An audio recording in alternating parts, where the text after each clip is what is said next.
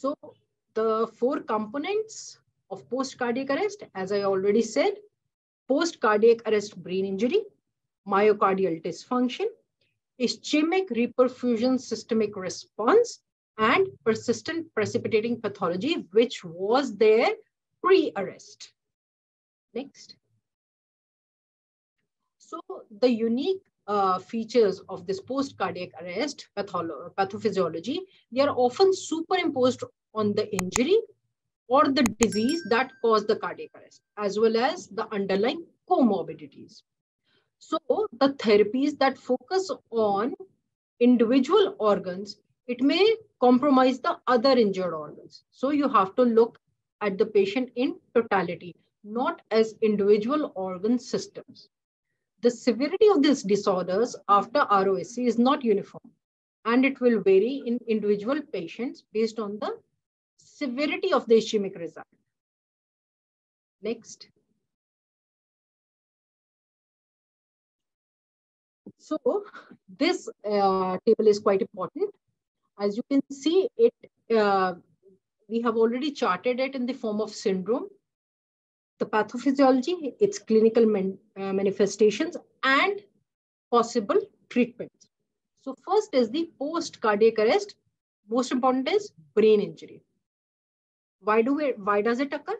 Because there is cerebrovascular auto-regulation impairment, hypoxic induced cerebral edema, and post-ischemia neurodegeneration, which can be manifested in the form of patient may have coma, he may have seizures, he may have myoclonic jerks, he may have a persistent vegetative state, he may have a spinal stroke, or he may land up in brain death. Now, what are the treatments? Possible treatments.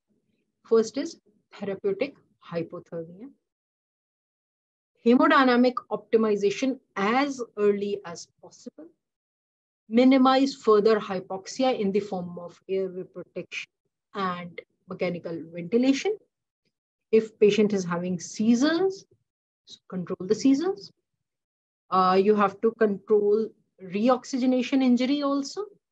So you have to maintain the saturation, SaO2 levels between 94 to 96%, and supportive care in the form of, if there is alteration in hemodynamics, you may require vasopressor drugs or inotropes, or if you have a kidney injury, anything like that, which can precipitate this brain injury, you have to treat that, support that. Second is post-cardiac arrest myocardial dysfunction, which happens because there is global hypokinesis, that is what is called myocardial stunning, or because of the acute cardiac syndrome, which results in reduced cardiac output, leading to, so whenever there is decreased cardiac output, you will have low hypotension, you can have dysarrhythmias or cardiovascular collapse. So what is the possible treatment? Early vascularization if there is acute myocardial injury. As I said, as in brain injury also, hemodynamic optimization at the earliest, IV fluids, if required inotropes, may require IABP, LVAD, or ECMO. Now, third is systemic ischemia reperfusion response. Why does this occur?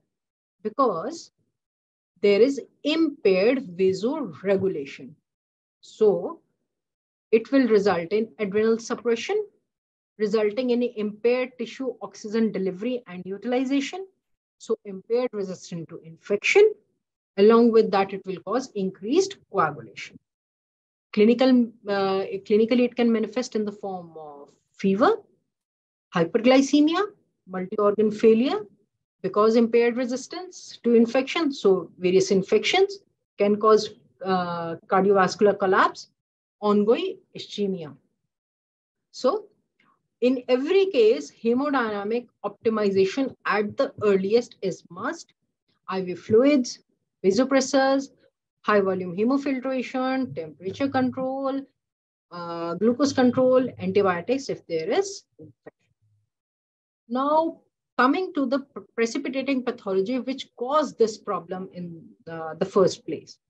It could be because of any cardiovascular disease which may have been present and just manifested now, like acute myocardial infarction or acute cardiomyopathy or acute coronary syndrome. There could be any pulmonary disease, could be a CNS disease, thromboembolic disease, toxicological causes like overdose of some drug or some poisoning, infection, hypovolemia.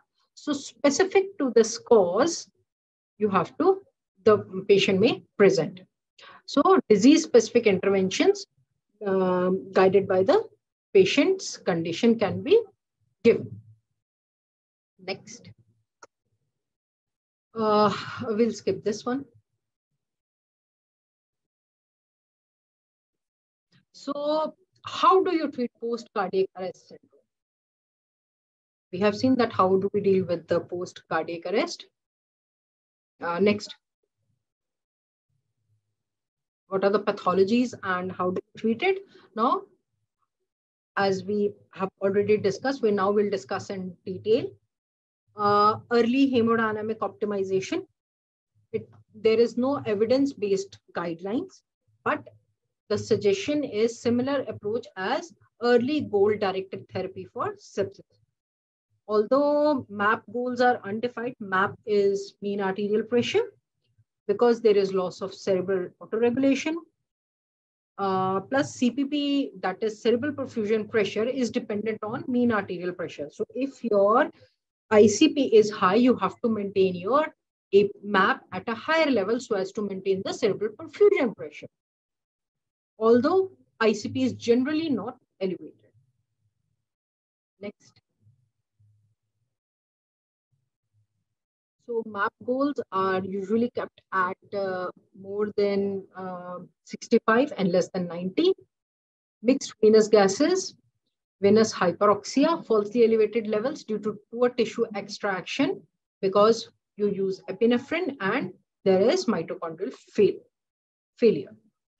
So follow the urine output, you have to maintain the urine output and you have to follow the lactates. No one value of lactate is important. It is just the trend which is important. Whether your lactates are increasing or decreasing, you have to go for that. Avoid hyperoxia. PaO2 goals should be between 92 to 96%. Aim for normocarbia, not hypo or hyper. One should volume resuscitate the patient. And if even after volume resuscitation, your MAP is not improving, consider inotropes or vasopressors. Next, please. Treatment of the acute cardiac syndrome, if it is indicated.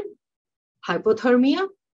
In case of seizures, treat them because seizures will increase the cerebral metabolism, leading to increased oxygen demand.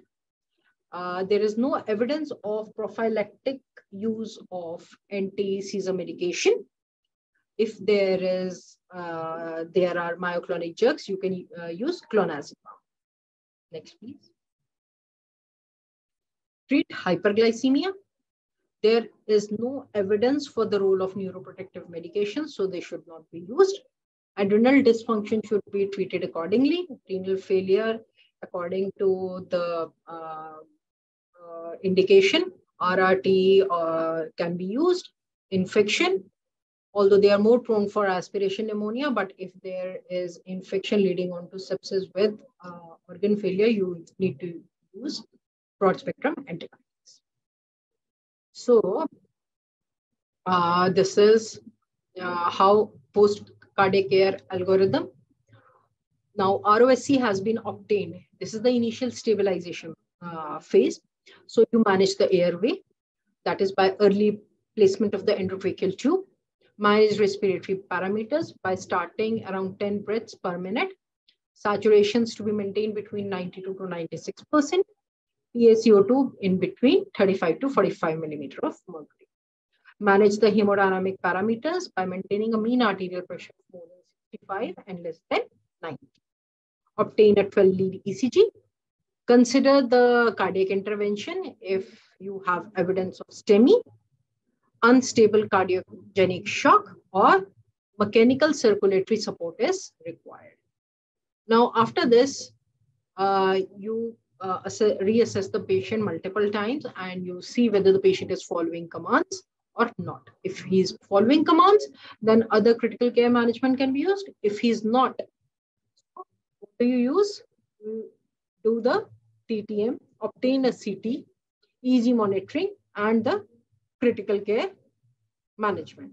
Then evaluate, treat for the reversible causes, and continue your management. Next, please. Now, after this, the question comes. We are saying that we should avoid hyperpyrexia. So should we cool this patient? So if we are to cool the patient, are there, or should we cool all the patients, or there should be a selective subset of patients whom we should cool? What will be the parameters? What are the complications? Because hypothermia comes with a lot of complications. What if the original documented rhythm was PEA, that is pulseless electrical activity? We saw that in this patient it was VF. So that is why we are thinking of cooling this patient. But what if it was pulseless electrical activity? Do we cool it?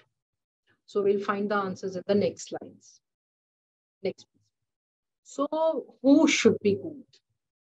Patients who have out of hospital VF or PVT arrest. Okay.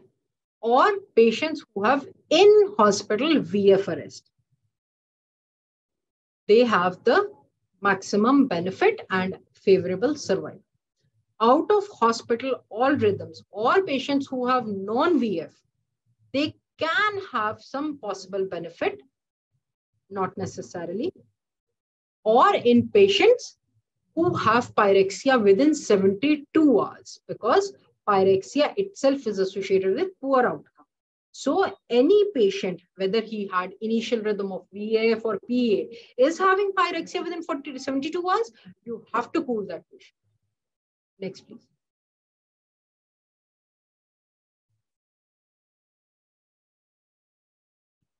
These are the studies which showed patients who had hypothermia or normothermia, whether they should be treated as hypo or normothermia.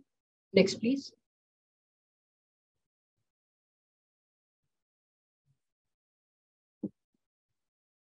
So, as you can see, patients who had hypothermia had a better survival rate rather than patients who had normothermia.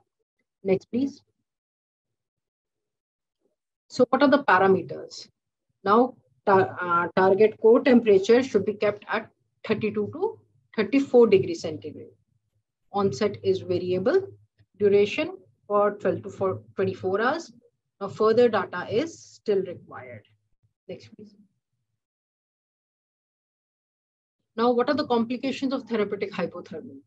Technically, there is shivering, plus you have to use sedation and muscular blockers to prevent shivering.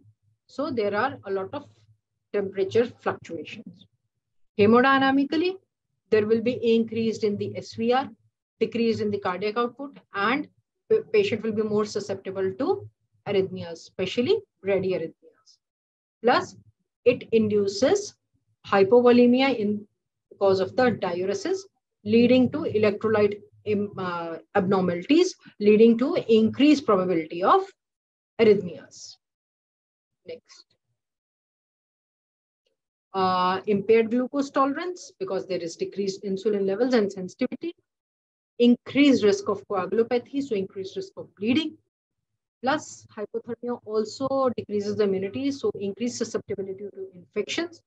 So patients who had therapeutic hypothermia were more susceptible to pneumonias rather than patients who had normal temperatures.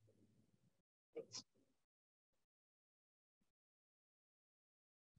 So should we cool, coming back to the question, should we cool this patient who had suffered a VF? Yes, we should, because all ventricular fibrillation patients, even in hospital or out of hospital arrest, should be treated with hypothermia. Next. Now, coming to the next question. You have already resuscitated him. You have saved him. He has achieved his return of spontaneous circulation. You have already cooled him. Now his wife arrives with 3 kids. They want to know what the prognosis is. So what do you tell them? And how do you prognosticate the patients post-arrest? Next, please. So what are the important things when you have to prognosticate a patient for a family for their patient's neurological recovery? So for that, you need to know timing. What is a poor outcome?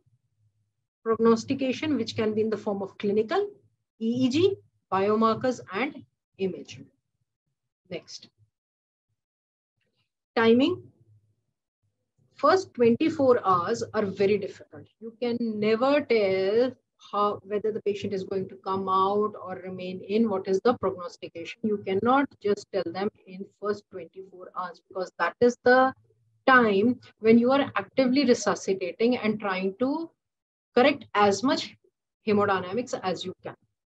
So much evidence is derived on testing at 72 hours. So you should never prognosticate a patient's family before 72 hours. Now, therapeutic hypothermia changes this timeline. Next, please. So what is a poor outcome? When do you say that the patient is going to have poor outcome? So this is our Glasgow coma scoring system. Score 1 is dead. 2 is vegetative state, where he's awake but not aware. He does not interact in any cognitive way with the environment, but his vegetative functions are preserved. Score 3 is when there is severe disability, but he's able to follow commands, but cannot live independently. He will require support for daily living activities. Score 4 is moderate disability, where he'll be able to participate in daily living activities, but his work and social life will be compromised. Score 5 is when there is good recovery and there is a high chance that he'll be able to return to work or school.